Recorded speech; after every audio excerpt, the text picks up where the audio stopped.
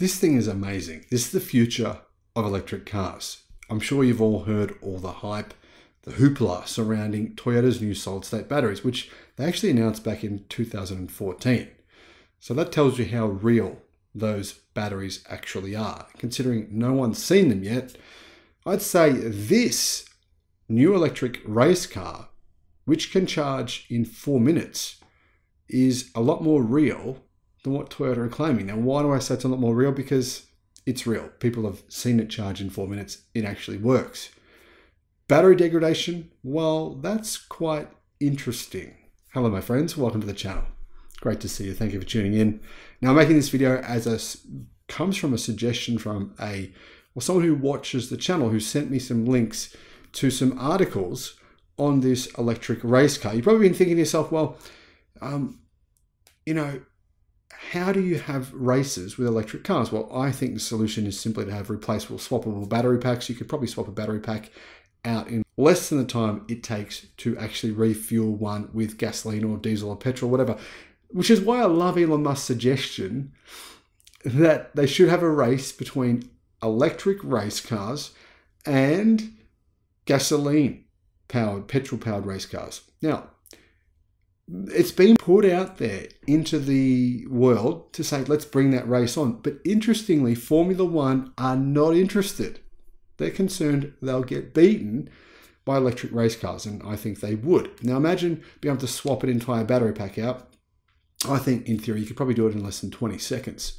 So, being able to charge a race car in 4 minutes, it's great, but it's not really that relevant for the future. What this technology in this car is actually relevant for, though, is for your standard EV, one that you drive at home. Because what happens is technology in race cars often, in fact, almost invariably trickles its way down into standard cars that you can buy as a normal consumer. Now, to charge a Tesla, you spend on average around 25 minutes at a charging station. You want to charge a Volkswagen ID4, might be around 40 minutes.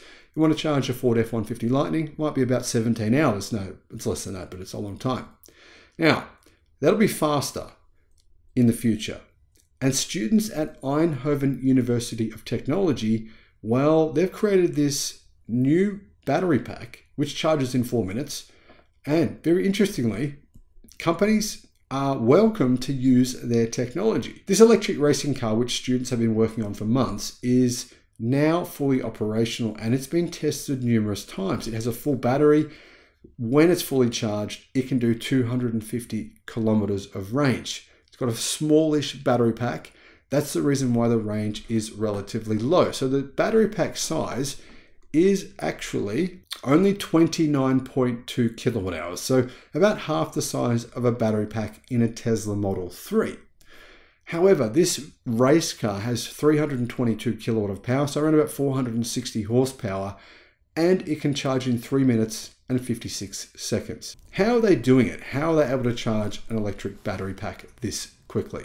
Well, one of the issues with fast charging is heat. A lot of heat is released during fast charging, which accelerates the degradation of your battery pack, and it can cause a fire in the charging cable, all kinds of things like that. Now, said the manufacturer or the team manager of the race car team, in the past we have developed an innovative cooling technology at module level, but with cooling plates that are filled with coolant, and they're placed between the modules with the cells.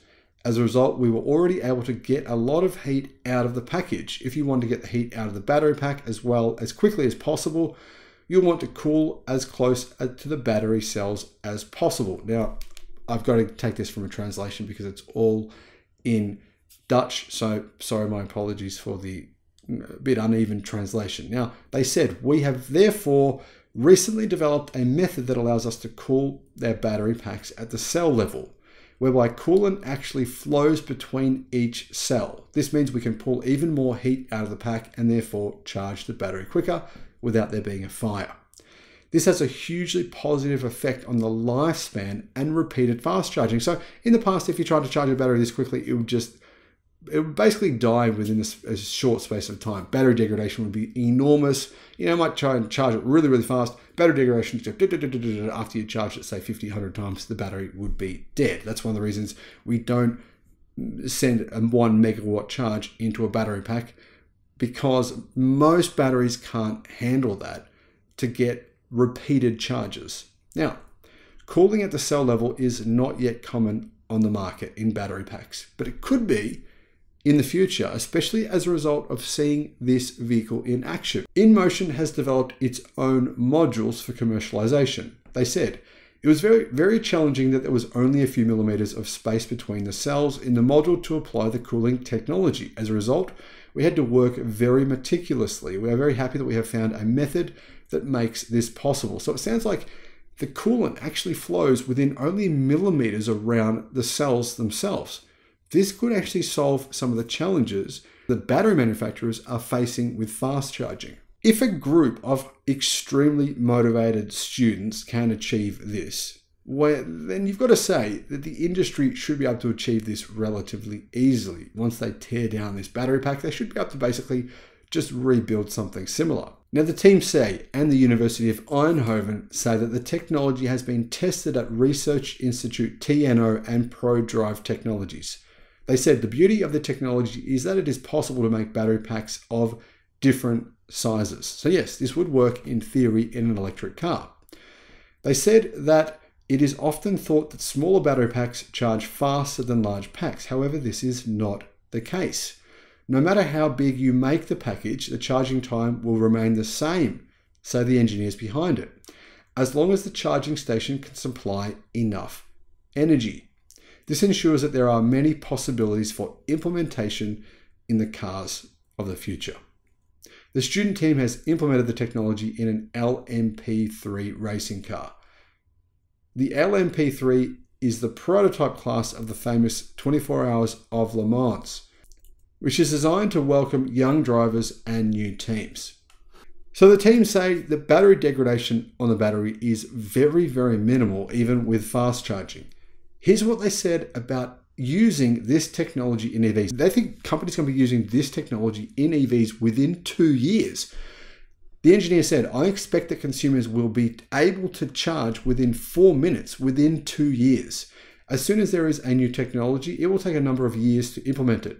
But because it is now only about the battery and onboard technology, I expect it will be suitable within a few years' time. In addition to that, he says the car industry, in particular the electric car industry, is moving at a rapid pace. And that's why he thinks the electric car industry will start using these batteries very soon. He said, for example, that NIO, the Chinese counterpart of Tesla, has a battery that you can actually remove. That way the battery can charge more slowly, which is better for the battery. However, if you don't want to do that, and most electric cars don't do that because that has its problems as well. That makes the battery pack heavier or the car heavier, meaning you get less range from a pack. The alternative to that, of course, is using a structural battery pack, which makes the structure of the car more rigid. It makes the car lighter, and then you get more range out of that battery as well. Now imagine a structural battery pack that charges in 4 minutes. There would be no need to have a swappable battery pack like what NIO are currently doing.